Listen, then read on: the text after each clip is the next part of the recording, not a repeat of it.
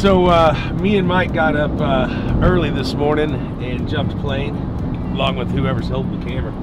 And we're down here in North Carolina, going to a town just outside of Raleigh, Durham. And I was asked to keep that kind of quiet. But we've got a set of cars that we're going to try to buy today. A lady is a widower. Her husband passed away last year. And she's looking to get rid of like 8 to 10 cars. I've seen some pictures. We're kind of close on the price range. There's Cuda convertible in there. There's a Challenger convertible in there. There's a GTX blower motor car, a Pro Street truck, Corvette like 58 gasser, a 67 Corvette with a 427, 435 horse 4-speed, another Corvette black. Don't remember the year, 63 or 4. But I think it's a gasser or a Pro Street setup also. And pace car, 69 Camaro. I don't know, there's a few things in there, and she's ready to wrap it up and get the whole garage kind of cleaned out. So we're gonna go down here and try to get them bought. 2 things that aren't working real well for us. One, this is supposedly off the beaten path and down a dirt road, and it's raining, which is gonna make it hell to get all these cars out of there if we get them bought. So first things first, go try to make a deal.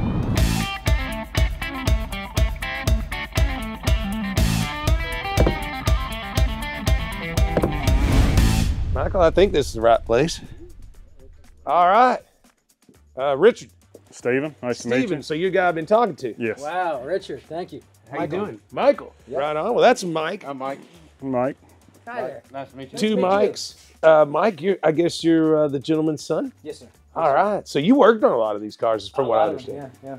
And Steve, you're the man with the plan that called me out of the blue because you thought we were out of business? Yeah, well, I mean, I don't want you to, man. I do now. All right. So we got a lot of cars. Let's just go through them one at a time and see what we know. This is a 58? Yeah, 58 Corvette, pretty much drag car. Did we run this car ever, or? We had a guy run it for us once. He really loved it. He wanted to keep it, and we didn't let him. My father wasn't crazy about drag racing. He just loved burning out and drinking beer and stuff like that. No, I get it. This is my favorite thing to do, burnouts and drinking beer. Yeah, I was gonna say, it sounds like you. Yeah. So just a nice 58. I mean, it'd be hard to put it back to stock. It's been tubbed. But, you know, these cars, this model is, I don't know, there's a certain group of guys that used to see these cars race that are starting to kind of like the Pro Street vet look. But you'd have to do a lot to get it back to the street part of it. Well, I mean, it would look good towing behind something like this Chevrolet truck going to the drag strip. Okay, tell me about this. What do we got here? Do you know what? This is 64 Chevy. This is the last project I worked on with my father. It was a love affair, both from working with my father and the project we were working on. I didn't know a whole lot when I first moved down here. He taught me a lot of things. He originally called it the Diablo. The Diablo. Well, that's one way to tub. Put the fenders on the inside too. That was the only time I've ever seen that.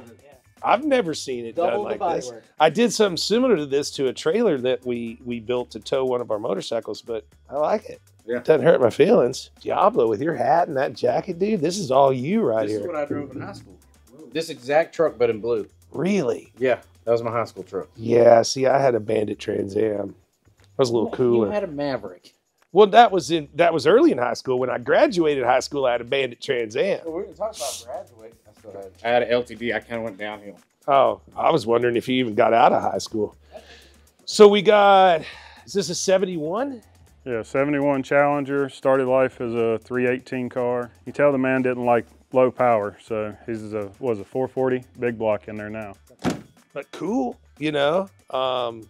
It's a high option car with AC and everything on it. Power brake. Paint's flaking down there. Is that just bad prep? You got a body man to fix that. Just a little bit of metal work there. He'll get that knocked out in the afternoon. I think it's just a little bit of bad prep work. Yeah, I didn't feel any rust. It's a cool combo though, blue with white and white. That was his favorite car. That was his. He had a 370s, 370 Challengers. He really loved working on it. He had one with his first wife. He had to get rid of it. Then he rebuilt another one just because he missed it, and it was the love affair with the car. He got this one just because he loves convertibles, although he never fell out of love with a hardtop. Right on. And then we got a 70 CUDA, power brakes and power steering. But this was a small block car too that we put a 440 in, right? Yeah, originally a 318. He did the motor, paint, bodywork, and everything on this, put the spoiler on it. And it's actually a CUDA. Yeah. Do we know if it's a CUDA or a Barracuda? I'm not a Mopar man. Hey man, come on, it's Mopar or no car? I'm more of a vet man myself. Well, let's move on to the vet. So this is 66. Big block 4-speed Big block car. 4-speed, power brakes, runs great. But these cars haven't moved really in a couple of years. Yeah. So they're gonna need the normal stuff, fresh gas, probably tires, any of the soft parts for the brakes. Yeah. Afternoons work for your guys. I will tell well, I'll tell you this. If we get to a deal, no one get in the cars and no one touch the brake pedal. That's the number one thing that most people don't understand when a car's sat for that long. Because if you get in it and you press the brake pedal and move it in neutral, it will activate the brake, and sometimes it won't unactivate. So you literally, if you get in these that have sat for a while and you hit that brake pedal, you just locked it up. And we don't want to do that. But super cool. I'd have to run some numbers. Do we know if this is an original car? We believe it's original big block car, original 4-speed car. This is pretty much the way he bought it, right? So he didn't do the body work or anything on, yeah, pretty much just bought it the way it sets. But run the numbers on it, it is a big block 427 car. Okay, well, might be the best car in here. And then this is another 66, but it's got like a crazy one-piece front end on it. No, Did he it's blend never all had the this, or? headlights here, factory. This is like that shark nose thing that they were doing. So Mike, do you know if he molded this together, or? I think he purchased it and put it on himself. Yeah, and we didn't manufacture it. You know, You didn't do this fiberglass work? No, Because it's not a flip. no. It comes in from the top, so. He had an idea to make a go-kart very similar to this body, and he was interested in looking for these bodies. But there's dyno sheets for this one too. That's a 427 roller big block, about 630 horsepower on the dyno. But my mind is trying to comprehend, because it would have split here, and this is one piece right into the main body. I mean, somebody went kind of crazy with it. Pace car time. What do we know about this one, Michael? I believe he bought just so that he could hold on to some money. Yeah, I researched the VIN on this one. It's got, I think, the Z11 VIN code on it, so it is original pace car, big block, automatic. Yeah, it's original pace car. Cool. You know, I've never owned one of these, and there are so many of them out there.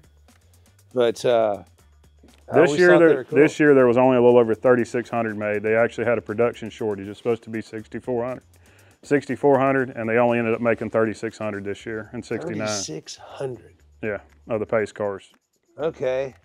I think so this is not a road runner, and it's not a GTX. I think it started life as a Plymouth Satellite. That's what I was going to guess. And they took a couple of cars and put together, and he put a little small 440 in it. Nothing too crazy. And he really actually tinkered with this one himself a lot. He didn't do a lot of major mechanical work, but he really enjoyed this. I remember I was with him, you know, when he bought all the chrome low car parts, and you know, a lot of times we just sat in here drinking beer and fiddling with it. So, in your best recollection, or what have you, do you think, or do you believe that fresh battery, fresh gas, and you know, these will pretty much all fire up? Sure. Okay, because that's the biggest thing when cars have sat for a long time. You're still going to have all the soft parts with brake lines and any of the rubbers and any of the gaskets that may give out once it gets heated up again. But it's been my experience that if you're just careful and you give it a little gas, give it a little juice on the battery, and just get it started, let it get there, don't get too crazy, then everything will kind of start melding together and it'll kind of make itself work. But you got a kind of a dangerous position, and these cars were at least stored pretty well, so I don't think I mean, it's not like a 40-year-old barn find. I mean, they all have ran recently, so, you know. What's recent? Within the last couple years. Well, this one was driven like a month or two ago, so I know that one. That one we could probably hit the key on it and drive it. We could probably hit the key on that. And with your cowboy hat, we could Thelma and Louise it all the way back to Texas. Well, hey, it's wintertime. You don't need AC. So yeah, this would be perfect. Top down, wind in the hair. Gas is a little smelly. Power steering, power brakes, no AC. What's wrong with this part of the world? They don't like AC around here? We like to go fast. We don't need that extra weight. We don't have 120 degrees and scorpions and all them other critters you got down there in the desert. Well, that's down in South Texas. Up in Dallas, we've just got angry housewives. I know when we were talking on the phone that we had a kind of a price range. I don't think I'm there. I'm going to step out and make a couple phone calls if you don't mind. I want to check on two things that I'm kind of positive on, but I want to make sure I'm not messing with myself in my head. So I'm going to, what is it called? Phone a friend? Yeah, phone a friend. I'm going to phone a friend. Okay. Sounds good. A few moments later. I don't know if my phone a friend was helpful or hurtful. Who did you call? Well, who would I call? I call Dennis on this kind of stuff every once in a while. He calls me too. He just doesn't show it on his show, Coffee Walk. You follow that. Trust me, when you don't see Dennis, he's calling me. All right, so what I would want to do if we could is make a deal as they sit, no batteries, no starting, no work, just take them off your hands. But, you know, you guys were, you know, north of 200 talking on the phone, and that's why I said, well, I'll get out there. We're kind of there, but this one hurt, and that one's not going to ever go back to a street car. It could. I mean, not an original street car, but a cool street car. 2, 3, Well, 4, 5, 6, I'd 7. throw some headlights on it and drive it. Well, we could just put KC lights across the front of it, Mad Max it. It wouldn't be the craziest thing I've ever done. I know, right? So we got 8 cars. You put KC lights on a Mustang, look how cool it turned out. Oh, that's my favorite. I actually love that car. It is a lot of fun. But how about, would 150 get it done? No, we can't go that low. Well, I don't want to go to 200. It's going to cost me $1,000 plus a piece to get them out of here. And then I got to put a couple of $3,000 into each one to even know what I have, except for possibly this one.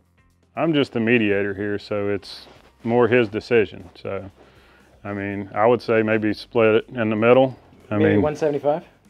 165 sounds better, but I can do 175. Okay, that sounds great. Is that a deal? Sure, absolutely. Yeah. Thank you. Thank much, you, sir. Michael. I appreciate it. Now I got to figure out how to get them out of here. You said you got a friend? We can bought them now. Well, they're bought. Technically, I got to go do some paperwork and send you guys some money, but you got a friend that can move them? Yeah, he's local here. He should be able to bring a guy out with a rollback, help us get them all loaded up and get them to you in one trip. This would be a cool freaking one load going down the road, wouldn't it? I'm excited because usually you turn to me and go, okay, load them up. Well, no, that's going to be in the morning. Yeah. Oh, I got to help? I thought we had somebody. Well, he's got a guy that has a truck and a rollback and some helpers, but you got to help. Still needs grunt work. You think the freaking millennial with the camera's going to be able to do anything? He's already shaking because he's been holding that thing for so long. All right. Well, this is my favorite part of doing deals is the handshake is almost always followed by a little bit of banking and some beer, right? Sure. Yep. Let's go. All righty. The next day. All right, so we got in here last night and took a little while, had to look at the cars. We got a deal done, and I'm a little worried about it because none of these cars have ran in a few years except for this one. And there's always a chance that something's wrong or we screw something up trying to get it running. But at the end of the day, I reached out to a local trucker, No Limit Trucking, and they're going to get these cars all loaded onto one open carrier, and they're going to be at the office by the time I get there on Monday morning. So let's just start yanking them out. Nobody touch brake pedals because that'll lock them up. Let's roll.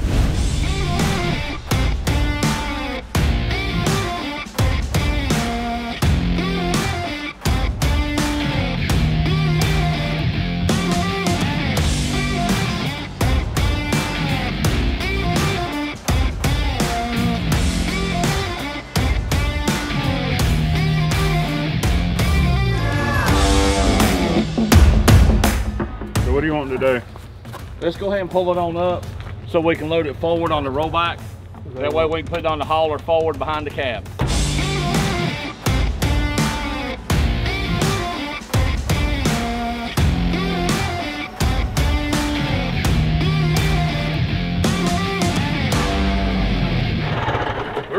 take this one. Let's just go. We'll be all right. It's not gonna roll like that. That's Especially the way you're driving. You were driving slow. That's top speed on this thing. That's what I'm saying. If it starts rolling, I can't get out of the way. We'll be all right. All right. Hey, Mike.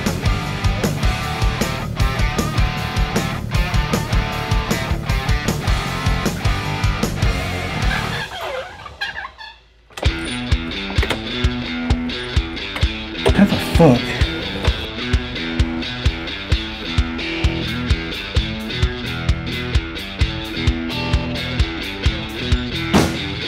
Yeah, you're the millennial guy that operates the camera, right? Yes, sir. So if you walk up to that house, there's a cooler and you can get me a beer. That'd be nice.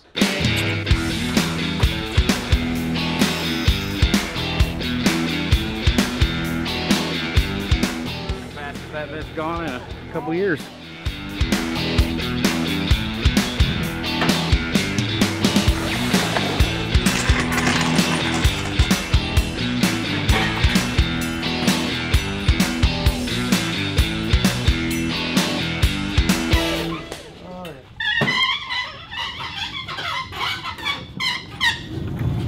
We are good to go. I guarantee you hook them hooks up in that tractor and it'll break those front wheels loose. Yeah, because these brakes are locked. Are the back wheels locked up too, or just the front? Yeah, the back ones are locked up too. Well, they'll come in then. They're rusted I solid. was going to say, it'd have to have power for the land lock to stay engaged. One sleeve. Yeah, freed up a little bit. Yeah, I think it will. As soon as you roll it with the tractor, it'll roll.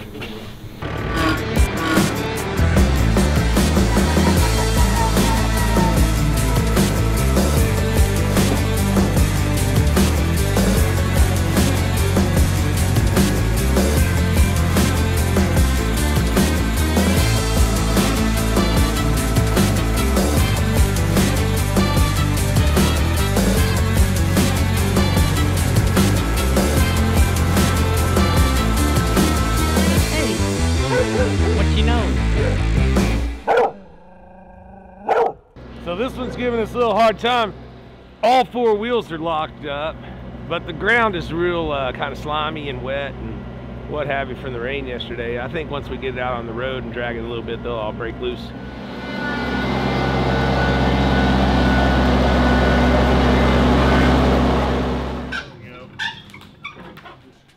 Do we know if this one has brakes?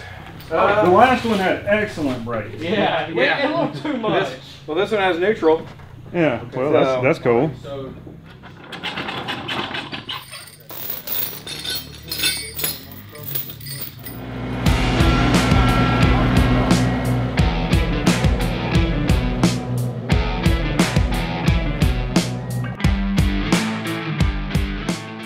you want to see if this one will start?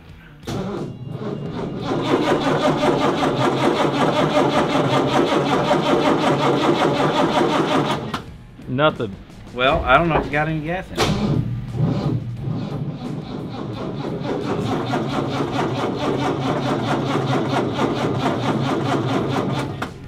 I think it would if I had gas. Well, that and the key's not on, so maybe it's not wanting to kick because of that. I don't know where the key's at though. What's going on here? There's some weird shit happening. Ow. I think all these batteries are dead because they've been sitting for a couple of years.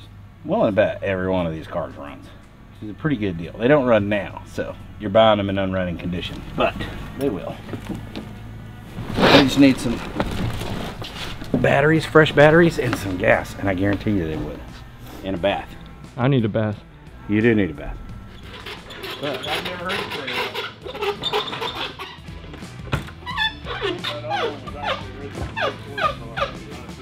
kind of cool.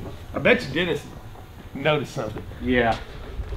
Well, all I can say is you are a lucky man.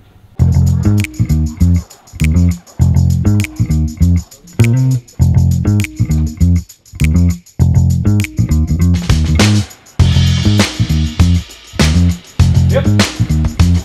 We're rolling and we're turning. That's good enough.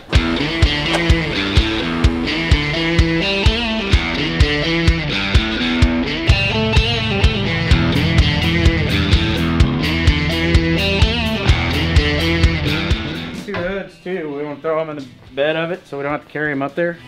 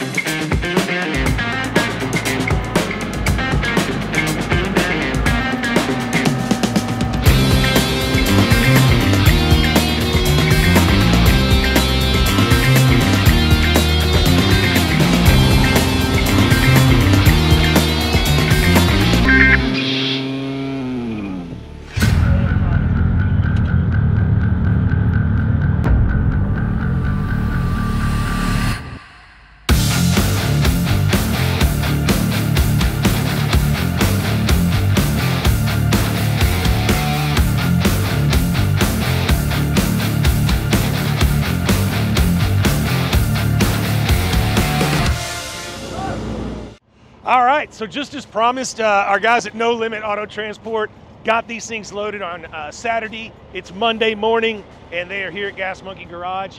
I'll tell you what, this had to have been a trip going down the road. I want to talk to him about how many people were waving him down, trying to figure out if this is for sale, if that's for sale.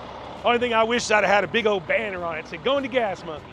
What he doesn't know is I'm going to get him in here, show him a little Texas hospitality, maybe some coffee, and get him a t-shirt or something. But then we're going to Dennis's. Wait till you see this. Man, I tell you what, I didn't get to go on this trip, and I'm kind of bummed out because this is a whole truckload of badass cars.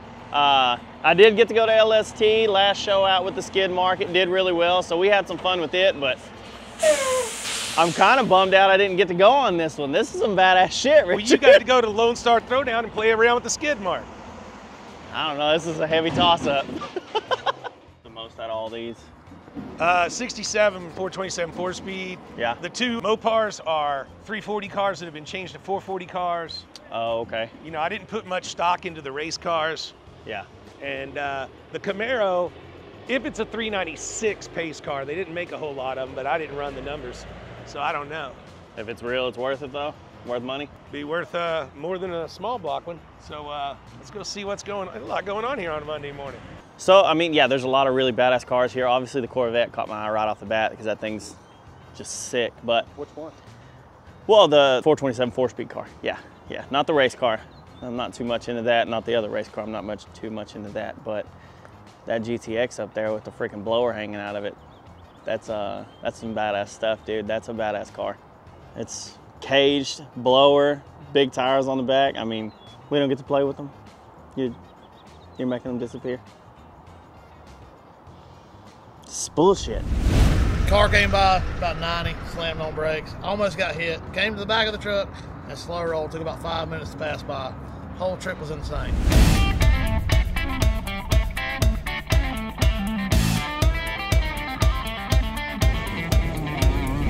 So the trucker was cutting across. Me and Coy had some stuff to do this afternoon, and Dennis called and asked where he was. And I said, well, Dennis, I think he's supposed to be at my office here in a little bit. And he goes, are all those cars on that trailer? I said, yeah. He goes, do you own them all? I said, yeah. And he goes, well, I want to see them before you drop them off. So I don't know what the hell he has planned. I have a stinking suspicion he thinks he's going to buy them from me. He has no idea what I paid for them. Watch the low ball figure that Dennis tries to hit me with. This is going to be worth the comedy alone. But that's why y'all are friends. Just lowball your friends. guys are turning on the street right now. How's things in your world, sir? Drinking coffee for Coffee Walk? I am. Is that some of your roast? Don't you have like the Holy Grail and what's the new one? Outstanding? The new one's outstanding. This is it right here. You want to smell it? Smells like coffee. Cinnamon and chocolate. Cinnamon and chocolate coffee? Well, I'll just go right to there and we'll just drop them and start yanking them in. We ain't made a deal yet. We're gonna pull them in there. Well, you told me how much they were. I told you a range that I paid. Okay. Now we got to figure out what you're gonna pay. But let's get him to pull up. Put the ass end even with that one. They're gonna go in there. Okay. Let's put the ass into the trailer even with this driveway so we can go up there.